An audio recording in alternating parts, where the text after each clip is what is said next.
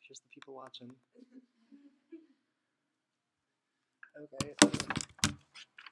Okay, I'm Kyle White, and I'm gonna be doing why O.J. Simpson was guilty.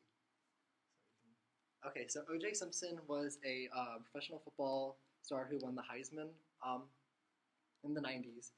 And on June 12, 1994, Ron Goldman and O.J.'s ex-wife, Nicole Brown Simpson, were found murdered from knife cuts at their house, basically decapitated with a single knife blade that night.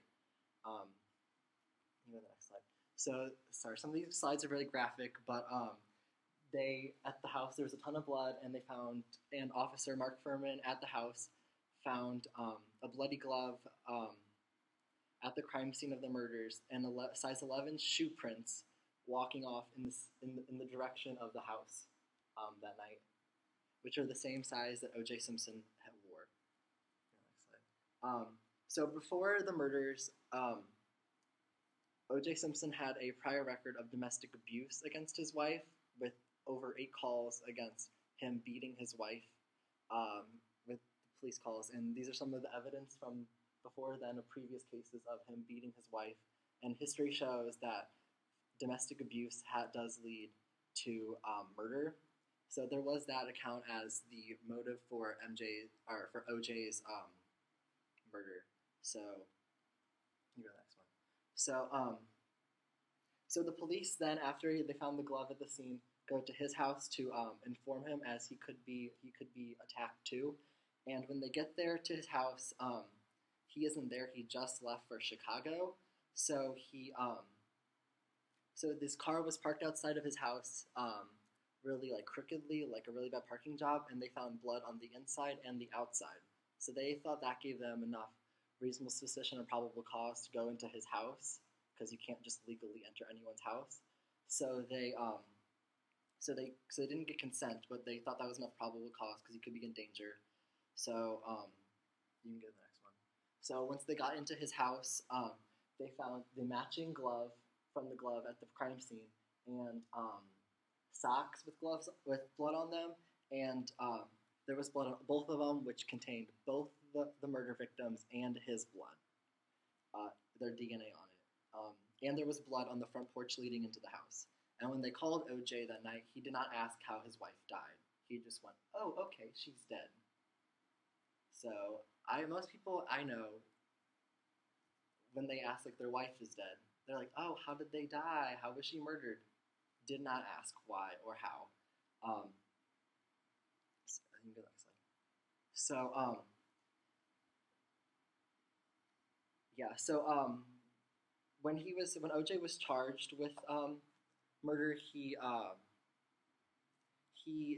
because of his celebrity status, they gave him the right to not be like pictured doing it. So they gave him the opportunity to turn himself into the police, and doing so, he ran away in a Ford White Bronco with his friend, and the LAPD chased him down the highway in one of the most televised things of all time.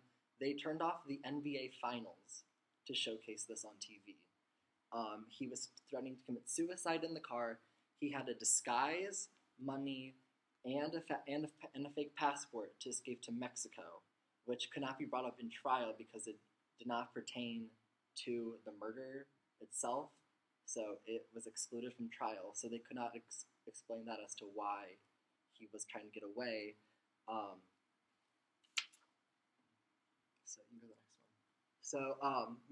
the next one. So then after that, they arrested him when they got him, and they had to go to trial. So at the time, there was a race. Everyone thought it was a big race issue. Pretty much every African American thought he was innocent, and every white American thought he was guilty, because they thought it was the police brutality. And so most of the jury was African American, as they tried it in the Los Angeles court instead of the Santa Monica, where the crime actually took place in Brentwood, California. So there was a more predominantly black African American jury, which people think that makes it biased to him because everyone in the country knew about it. No one did not know. So, and then what made it worse was the detective who found the gloves at the crime scene there is proof of him being racist saying a lot of very derogatory things towards African Americans, and saying how he had before planted evidence. But there were all these other cops there at the crime scene who he did not know um, that that also saw him collect this stuff. So he obviously did not plant it, as all these other police were not seen as racist. So his whole testimony went up as smoke, and the chain of custody of evidence completely crashed away. So pretty much the jury, who was uneducated, none of them had a college education, believed that they all believed that he planted it. And also in the 90s, the DNA wasn't seen as a thing. No one really knew what it was. They didn't believe it.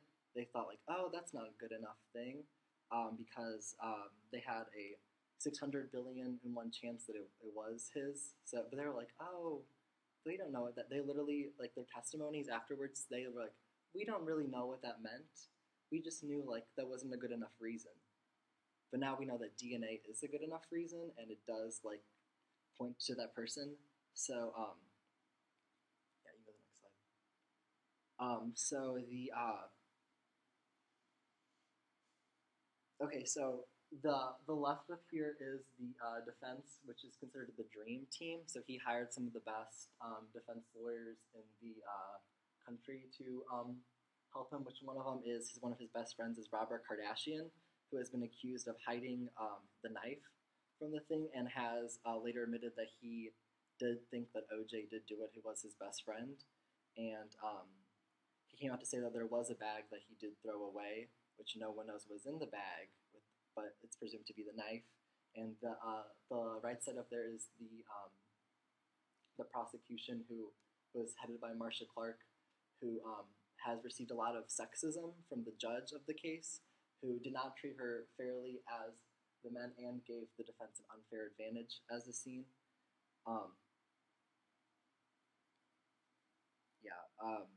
Go to the next slide. So, and then a big thing in the case was the gloves, as they asked OJ to put on the gloves, and apparently the gloves in this picture does not fit. It looks like it fits to me, but apparently everyone thought that the gloves did not fit. I think the gloves do fit. Apparently they don't fit. Apparently the jury thought, oh, the gloves don't fit, so he didn't do it. Which they do have evidence of Nicole buying the gloves, and pictures of him wearing the gloves at other football games announcing. But the jury thinks, oh, the gloves didn't fit him. So that was a big debate. And then afterwards, when he got acquitted in 4 hours, which is a record time for a murder trial, he wrote a book that said, "If I did it," can you all find the "if" in there? Super small right there. He literally titled his book, "I Did It." So, which is basically considered his confession, but because of double jeopardy, he can't be tried again for the murder, so he basically will walk for life with the murders of, Ron Goldman and Nicole Simpson.